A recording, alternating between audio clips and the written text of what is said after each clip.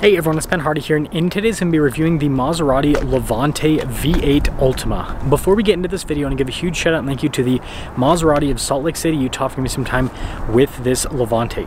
I'm going to include a link to the website in the description down below so you can check out what they have currently. And something to quickly mention, the Maserati of Salt Lake did move a little bit, and I'll just quickly show that right now. So this is where the new storefront is higher. It was that building over there with the gray roof.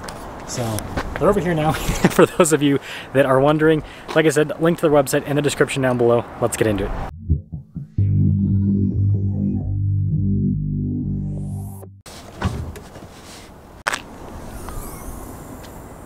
Powering this is a twin-turbo 3.8 liter V8 that goes through an 8-speed automatic transmission. Fuel economy is 13 around town and then 20 on the highway, with power outputs being 580 horsepower and then 538 pound-feet of torque.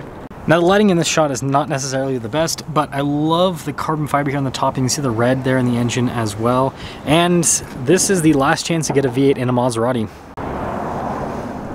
Before we move forward with this review, I do want to mention, if you want to see more videos just like this, then I recommend you subscribe because I post content every single day.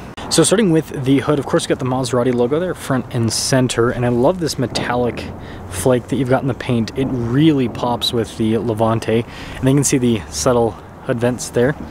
And then popping down below, really sharp design with the headlights. You can see the fog light down below, and then notice how the grille is very open to help feed that V8. Got some carbon fiber here at the bottom.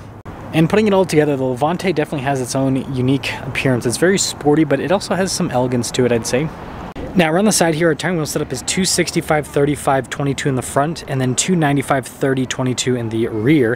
And you can see here with the wheels completely blacked out, you got the Maserati Trident there that's actually in red in the center, and then Maserati there on the black brake caliper. Got these little fender flares that are body painted, and then V8 Ultima there on the side. I like the little vents, that's pretty cool. You can see the rest of the bodywork's all blacked out too. And here's your full side profile on the V8 Ultima. Now taking a look at the key fob, we have our lock and unlock function. We've got the opening for the hatch, the remote start function, and then we've got the Trident there on the back. Now taking a look at the cargo area, with the Levante, it's a pretty decent sized SUV, so you've got quite a bit of storage. We have a cargo cover built in from the factory, and that's pretty much it. When you're all done, just press this button and that will lower the hatch right back down. Got the swoopy taillight design here. You can see all the rest of the badging on the back, and I love the exhaust tips here with the V8. And you know, overall it's actually pretty subtle on the exterior. I mean, the Levante just popped, but like this compared to other Levantes, it's not too shouty about what it is, other than the decal on the side, of course. Now taking a look at the door panel, you can see really nice leather trim throughout. I like the carbon fiber that goes across, that's really cool as well. Got a little heated seat button here at the bottom, that is interesting. And then speakers here for the Bowers & Wilkins sound system. Maserati Trident there on the seat, and then you can see perforated all down the center. Got this cool stitching design that goes across as well. Legroom here in the back's really good. Got a little storage net. We've got some charging ports here. You can see the vents as well. And then headroom, it's sloped, but it's decent. Now taking a look at the front door panel again, you can see with the leather trim and then the carbon fiber down below, and then yeah, look at all that, it's really nice. All of our window controls, mirror adjustments, the mirror does power fold in as well. Blind spot monitoring here with the mirrors. And then you can see with the memory seats, more speakers here for the sound system. And then look at this, V8 Ultima there on the headrest. And again, with the really nice trim all down the center. Of course the seat's power adjustable. Pretty fancy looking pedals there. Got stuff like your light control here, that's to turn on the engine. And then look at this on the dash. And that leather trim goes all the way across.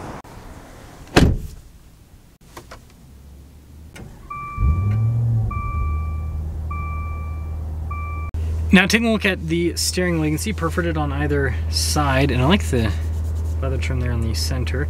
Got practical controls like our voice command controls, got your hill descent control, steering assist, all of that. And then you can see the giant column mounted paddle shifters here in the back too. Now here's a gauge cluster. You can see that it's analog on either side, and I love how you've got the V8 logo there. But yeah, you can scroll through, see different bits of information on systems within the car. That's where you also see the drive mode pop in as well to show you what you're in. I like the little clock here at the top. I think that's a cool touch. But we got a 360 camera system here with the Levante, pretty good resolution. And that's for the rest of the infotainment system. Quick response time overall. It does take a second for some of the pages to load up, but an easy enough unit to use. And I like you have physical buttons below that for the climate. And then this is cool with the carbon fiber trim. It kind of covers up the little charging area. And then look at that, V8 Ultima. That's pretty cool. Shifter here for that 8-speed, and then we got some physical controls for like drive mode select, for example, stability control at the top, radio controls as well. That. Got some nice carbon fiber trim here. The center console, good storage. Nice trim on the top with this, and then glove box. Yeah, pretty good. Nice trim on the outside, all over as well. And they got our controls here for the panoramic center thing. You can see we got a nice premium headliner. So here's our window sticker for this Levante. Again, V8 Ultima, so this is the end of the line for the V8s. But basically it's fully loaded Levante with a V8. There's your total MSRP, $189,970. Let's see how it drives.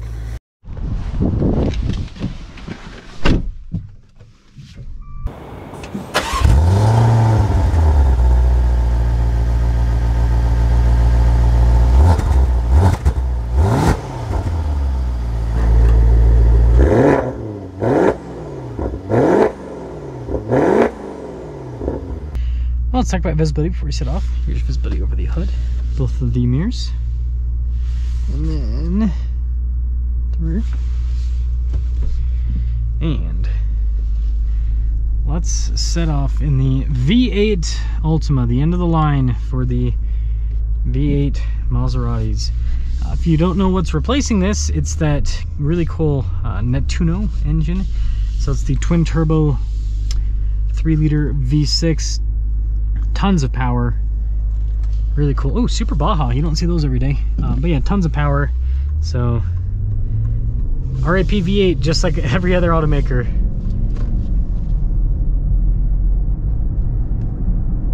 Now with the Levante, it's what I would call a sport luxury SUV.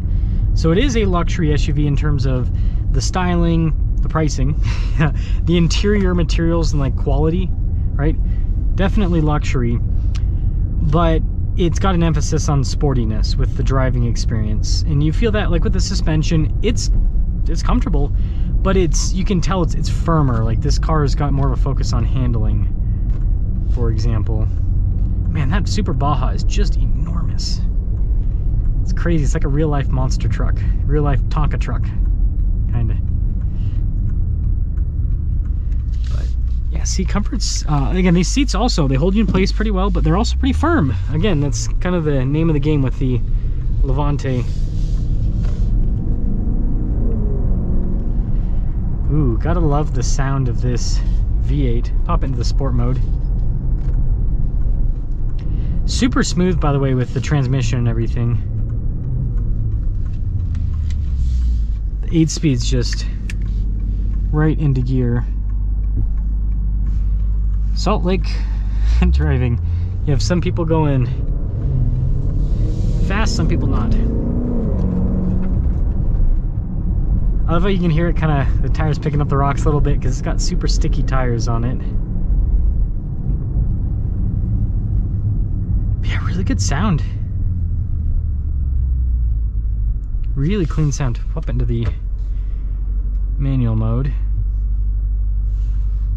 I will say the fit and finish on this is very nice. Everything's really tight in here. So I think they've done a really good job with that. Same with the seats too. Just a nice build overall. Okay, so manual mode 1. Again, those gear shifts are just so smooth, but quick too. So it makes using the paddles really fun because I don't know if this Tesla knows what they're doing. But yeah, it makes the paddles really fun to use because they're actually responsive.